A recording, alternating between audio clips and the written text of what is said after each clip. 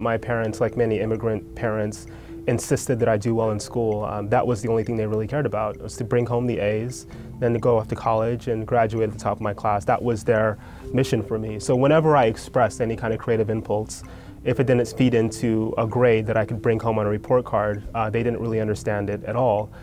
I didn't get to a place where I was comfortable with interacting with creative folk and expressing myself creatively until I graduated from college.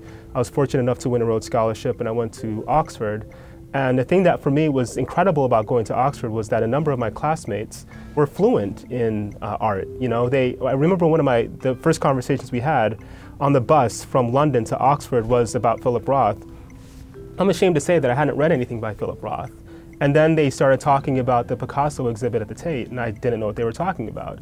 And part of the reason I didn't was because I'd focused so hard on doing well academically. And so for me, this kind of entrance into Oxford was also an entrance into a part of myself that I'd closed off for many years.